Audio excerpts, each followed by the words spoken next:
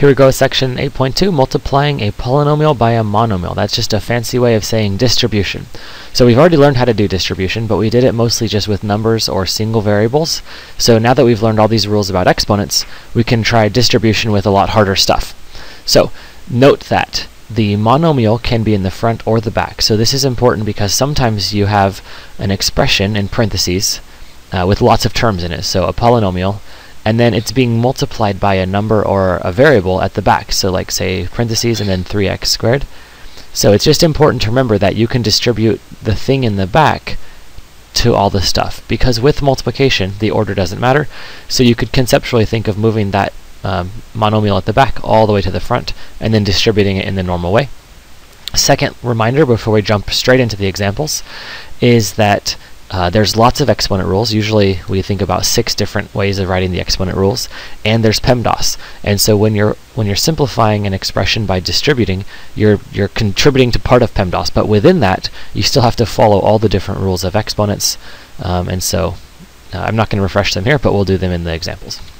So let's go through a whole bunch. Multiplying a polynomial by a monomial. I'm going to do a lot because they're very quick, and this is the only thing in the video. So the very first one we're going to distribute, and again, just a reminder, you want to draw these little arrows to help make sure you don't miss anything. So a times 4a, there's a 1 in the front of the a, so 1 times 4 is 4. A times a is a squared. When we multiply two things with the same base, we add the exponent. Okay, plus a times 3 is 3a. So first one, very easy. Okay, let's do number 5. We're distributing a negative 3n. So the negative 3 goes with the n as you distribute it in.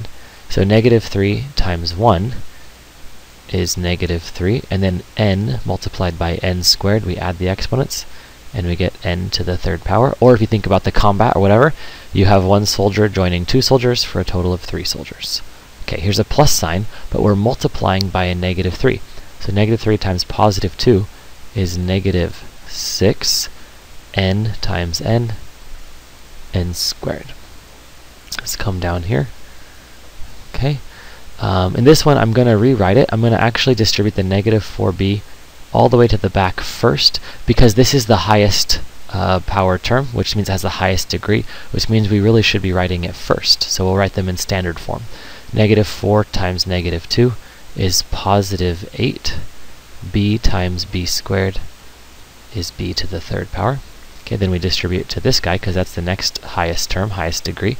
Negative 4 times negative 9 is positive 36. And then we do the variables. B times b is b squared. And then negative 4b times 1 is just negative 4b. Okay, and so I want you to look at this answer and compare it to the original thing. In this one, we had 3 different powers of b. We had squared, first power, and nothing at all. We multiplied everything by a b, so all those powers went up by 1. So instead of 2, 1, 0, now we have 3, 2, and then this is b to the 1st power, even though we normally don't write it. So when you distribute something in, it preserves the relative powers of those guys. If they increase by 1 each time, then they're still going to increase by 1 each time after distributing into them. Okay, and let's move down here to simplify each expression. Number 13. So here we have some distribution, and then we also have another term to add on. So I'll do this one in 2 steps. Let's first distribute. W times 3w is 3w squared. W times 2 is plus 2w. So that's the first part from distribution, and we still have this plus 5w at the end.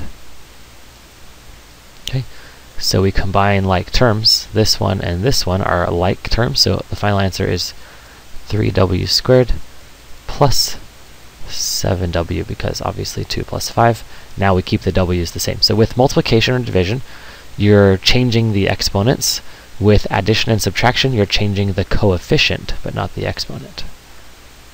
Okay, and final example here. I don't know, I guess we'll just do number 15. Distribute the negative p in here, and you get negative 2p squared, because negative p times 2 is negative 2, and p times p is p squared. Negative p times negative 8 is positive 8p. Remember that if you have a negative, it's like negative 1. Okay. Then we have a minus 5p at the back here, minus 5p at the back. combine like terms, which is the last two. So we have negative 2p. Positive 8 minus 5 is positive 3p. And that's all there is to these. So distribute, combine using the rules of exponents. Obviously, I think in the actual homework problems you're going to get some that are a little trickier than these exponent rules. But this gives the gist of the idea of what it is that you're doing, and then apply that to harder problems if you have them. All right, see you in class.